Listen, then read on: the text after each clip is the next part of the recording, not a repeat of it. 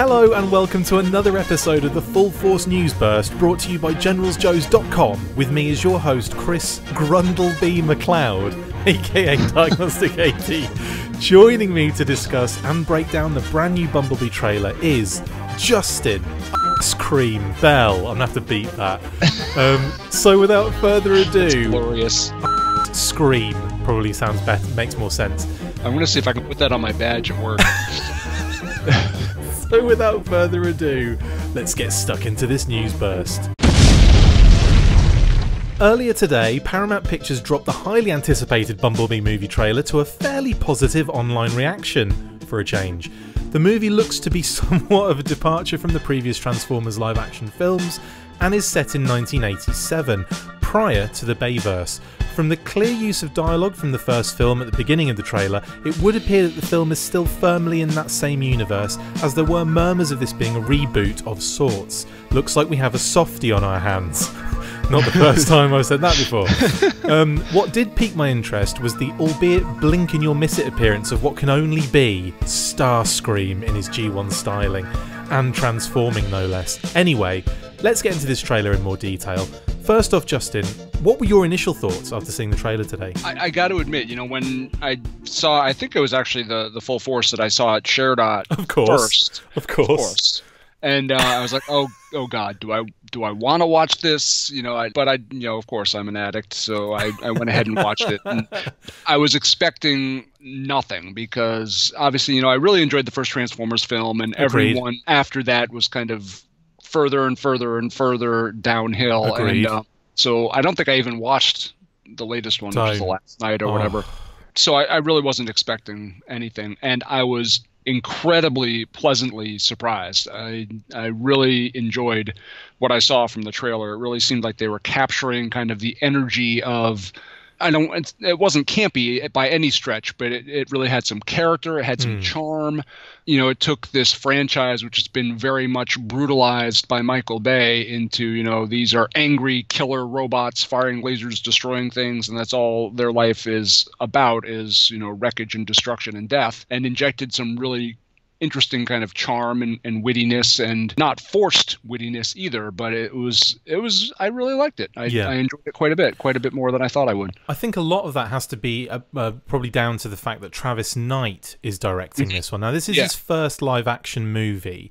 He's been known previously for animation, for like Paranorman and Coraline and kind of movies like that. And I think even in more recently, Kubo and the Two Strings. So he's got this, you know, he's kind of got like a bit of stop motion animation in there. He's got, you know, all sorts of kind of stuff going on in his previous work. Yeah. Now, I believe that obviously there's a lot of, you know, I don't want to say like tugs at the heartstrings, but there's a lot of that kind of real depth of emotion in a lot of those previous movies. And I think that's already coming through on this trailer. I don't want to kind of jump the gun and be like, oh, this is going to be the best movie ever or anything, but I do get a better vibe from this. And there's not, I mean, it still has that Transformers aesthetic. It's got it's got that kind of almost sunsetting Transformers vibe that Michael Bay would bring to all of his movies. And I mean, Bumblebee is he still looks like similar to the Bumblebee. He's still got that very distinctive face with those two round eyes and that weird kind of metal facial structure. So it's clearly... They've definitely simplified that, though, haven't they? Oh, they did. Yeah, they simplified it, and they simplified kind of his body mechanics, too. I mean, there were still a ton of moving parts during the transformation process that felt very much like the Michael Bay movies. But once he was done, you didn't see so much kind of exposed circuitry and stuff. It was much more covered by panels and things like that. And although, interestingly, like later in the trailer, you see kind of another version of Bumblebee who looks similar, but it looks like he was, maybe the alt form was a Jeep or something like that. He looks a little bit different, so I don't know where that comes into play. But I've seen written somewhere Centurion mode, so like almost like his like warrior, you know, like he's in a battle with Starscream, so the kind of face plate comes down and the chest changes and that kind of stuff. Yeah, because you need to be decked out in your warrior clothes when Starscream is throwing helicopters at you. Well, that's what I'm assuming. It's amazing what, you know, some subtle differences will really make. Like Starscream throughout the other movies was just kind of a jet who wasn't necessarily Starscream, but in this trailer, when you saw the gray and you saw the red trim and you saw the familiar shape, I immediately went, oh, Starscream. I felt much cooler about Starscream here than I had in any of the previous films, just by that small aesthetic change. What a wonderful little addition to that trailer as well. I mean, I mean, for one, it shows that we're going to get more than just Bumblebee. I mean, there was talk that it was going to be. This was like way back in the day. There was talk of it just being about Bumblebee's story with this girl who played by Haley Steinfeld, and that was worrying me at first because I thought, well, you know, it's not, you know, with the Transformers movies, I've always been in the mindset of I want to see Transformers. I don't want to see humans. I don't care about the humans unless like they're Josh Duhamel, who I actually really like, and I loved his character and him and Tyrese and the kind of soldiers and all that kind of stuff. I did enjoy that aspect of it. I didn't really like a lot of the other human interaction in the movie. None of the other humans, pretty much. and I mean, Duhamel and Tyrese were about it. Exactly, yeah. So I vibe on when there's, I suppose, when the conflict's happening, and I enjoy it when the Transformers are battling or on screen and stuff. But like, yeah, the designs have always been an issue. Even though that first Transformers movie was incredible. There was a lot of those initial feelings towards a live-action Transformers movie, so that obviously has to take some credit for how I feel about that first movie. But then, as you say, as it went on, it just got worse and worse. Now, I was always of the mindset of, like, I just want to see more Transformers. I just want to see more Transformers. But watching this, I could accept this because for one, I feel like there's going to be more emotion attached to it. There's going to be more feeling. There's going to probably be a little more emphasis on acting here. And I say that, and then John Cena's in it. No disrespect to John Cena, because you know, he's a star, he's a mega star. But I feel like, you know, there's probably going to be a little bit more emotion attached to this one than there has been in previous ones. And by doing just Bumblebee and this situation, that allows you to do that. But the fact they threw Starscream in there, and now we're hearing there's going to be slightly more on both sides, Autobots and Decepticons appearing. Now, it could be late on in the movie, but we don't really know yet. We'll probably see more in the follow-up trailer. But that's what I'm looking forward to, you know. Yeah, and really, I mean, it's interesting because at the end of the day, all you want is an enjoyable film. And yeah, I watched the Transformers movies because I want to see Autobots and Decepticons fighting it out. But that was kind of the expectation. You know, Michael Bay's the director. It's supposed to be action-packed. I happened to stumble upon a clip from The Last Night. I think it was after I watched the Bumblebee trailer this evening again. It like linked to a clip of Bumblebee versus Sentinel Prime from The Last Night, which I had never seen before. And you have like the title of the clip is Bumblebee versus The Last Night, and it was like all Mark Wahlberg like running around with a Transformers sword, like you know, and you're like, what the heck? You know, I don't want to see Mark Wahlberg running around with a Transformers sword. I want to see the Transformers, you know. But like you said, this trailer gives a much more kind of charming, much more kind of emotional vibe to it, to the point where maybe you don't mind seeing the human characters because you actually don't hate the human characters like you did in a lot of the original Transformers films. They feel like a part of the story. They're not shoehorned in. And even in that first Transformers film that I loved, it was still, you know, Shia LaBeouf who saved the day at the end or whatever. I mean, it wasn't Optimus. It was the guy. It was the human. And that's been kind of a prevailing theme, which has really been frustrating kind of throughout the whole thing, where the Autobots and Decepticons beat the snot out of each other for, you know, 2 hours. And then at the end, a human saves the day by some, you know, whatever miraculous object that they managed to get a hold of. It's just, there's always some sort of MacGuffin, isn't there? There's always like some sort of, but it's always like a mindless thing. It's always like, I mean, the Allspark kind of made sense, right? But why not? And then like there was a sliver of the Allspark, and then and then it was this sword, and then it was, you know, all this other crap, and it's just, I mean, The Last Night really just hit home to me how much these movies aren't for me, you know. Like I kind of like tried to watch it on the numerous occasions. It took me maybe 3 or 4 goes. Actually, it was Age of Extinction first. It took me 3 or 4 goes. I got about 10 or 15 minutes in, and I would just zone out and then just not bother. And eventually I forced myself to watch it, and it was, I found myself watching it more to get that, like, to be angry about it than to actually enjoy it. And I just thought, And like, and, you know, take all of the previous stuff. I'm not one of those people that wants to see G1 on the screen. Exactly. You know, as much as I enjoyed seeing Starscream, and again, it's not the G1 Starscream. I mean, you look at that transformation. There's still a lot going on, but it's closer to that kind of source material. And again, I don't need to see that. I just need to see. I suppose I need to see. I suppose I don't know what I want until it's actually on the screen. Do you know what I mean? Until someone's actually come up with it. It's the kind of magic thing. Like, you know, you can moan all you like, but you can't really put into words or describe what you actually want to see. I'd love to see some sort of progression, upgrade, etc., for the Transformers, as long as it didn't look like the previous designs, where they go through this kind of like weird. I don't know. It's like more. I feel like less is more a lot of the time, and in these cases, 30 to 80,000 moving parts.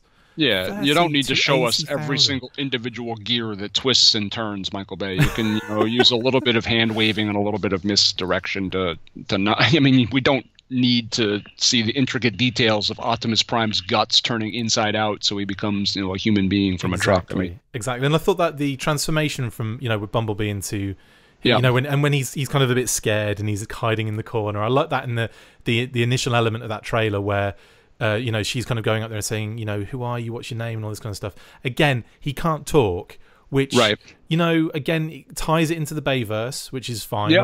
Obviously I don't think you can call this a soft reboot. I think it's a prequel. It's a prequel, more or less. Prequel, yeah. But I mean, a lot of people have been calling it like a soft reboot, or thought it was going to be a soft reboot, and I'm like, well, how can it be? Like, it's totally not. Yeah. It can't be. Like, but the other thing is, they can do this. They can they can simplify the design, and they can claim that it's just early Transformers finding their way. I suppose. Do you know what I mean? Like in that time frame, and then what you get in the future is this, like, I don't know, let's throw some more cogs and gears and stuff like that. And I really liked. In general, the trailer it looks way more interesting for me than any of the previous Transformers movies that have just kind of every year it gets to the point where I think I saw the first one, obviously saw in the cinema a number of times. The second one I saw it once in a cinema and then maybe once on DVD. Thought it was okay. The third one again, I think I missed it in the cinema. I think I didn't bother going. The fourth one was the same and Age of Extinction did not really get hold of it for a long time afterwards. Right. And the last night I avoided right up until the last second when I just thought, I suppose I better kind of watch it. And I've watched it, but I haven't really invested my, the commitment of actually putting my eyes and brain at that movie. So I think my breaking point with Transformers actually was the third film, and I happened to be, I think, in Burlington, Massachusetts, doing some Cisco training when it was released. Oh, the thong song. And I had a free evening, and I think I went to some IMAX theater in Boston to watch it. Yeah. And watching a Transformers film in IMAX in 3D is just not healthy. I'm pretty sure that takes years off your life. And I think after it, I just felt mentally and physically like I'd been abused for 2 hours, just everything in my face and the music. And it was a painful experience. And I think that was kind of my breaking point, where I just said that, these aren't films, this is punishment. And like you, I don't want to go and see, the 1985 film regurgitated over and over again on the movie screen. I don't care if it looks like G1. I just want a decent movie. I mean, so and I think you're capable of doing that even with some of these sketchy designs. I think you can do some, like I said, hand waving, some retrofitting so that they look a little bit simpler, a little bit less intricate.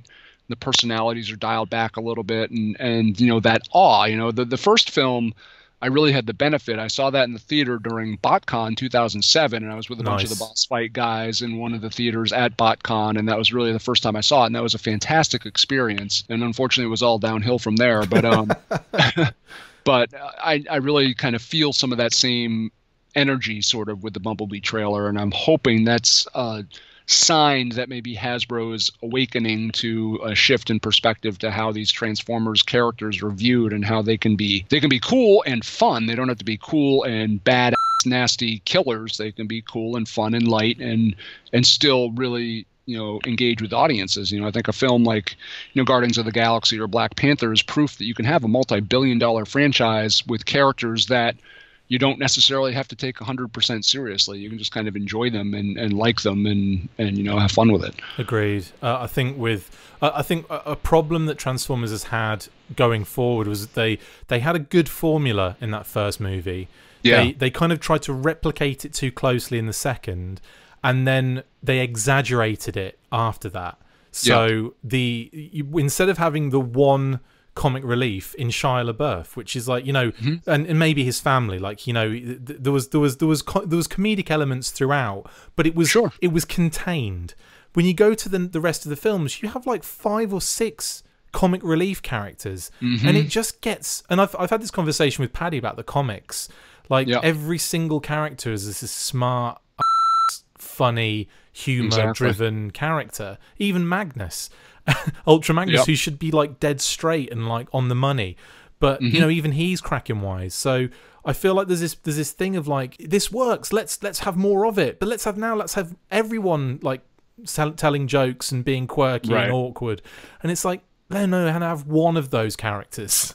Exactly. There's no impact. It's like, it's one of the first lessons I ever learned, being an English major back in college, was like, if you put an exclamation point next to everything, then they lose all meaning. It's no longer an exclamation point. Like I do with every post.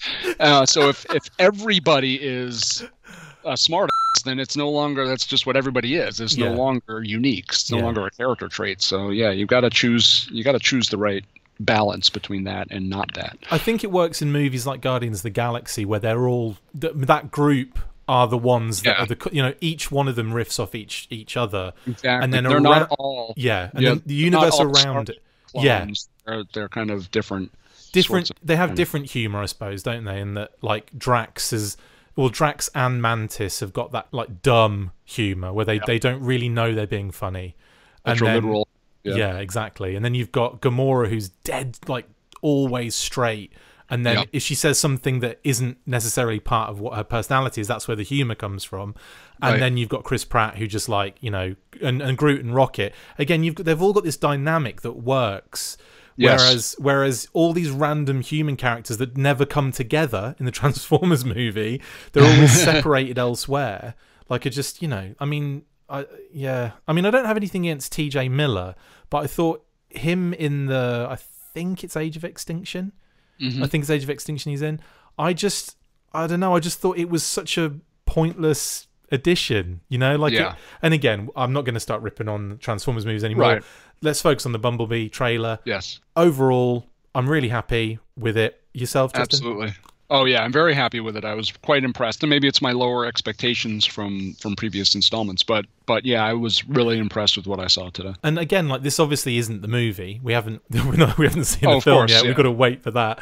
But I'm actually excited to see this now, and I think this will be the one Transformers movie now that gets me back into the cinema to see it. Definitely, I agree. Anyway, so that's it for this instalment of the Full Force News Burst. Thank you to my wonderful co-host Justin Bell. See you next time, and as always, Bumble Force. The hell is a Bumble Force? I don't know, but it sounds horrible, doesn't it? Make sure you get involved with the discussion by liking, sharing and commenting on these videos, and as always, you can keep up with the show after listening by following on Twitter @TheFullForce, liking the Facebook page facebook.com/TheFullForce, and if you would like to contact the show, you can message us on either of these platforms with feedback, questions, or to say, who do you think you are? A serious operation now? No, not even close. Look out for more of these news bursts that we are posting on the Facebook page from now on. Full Force.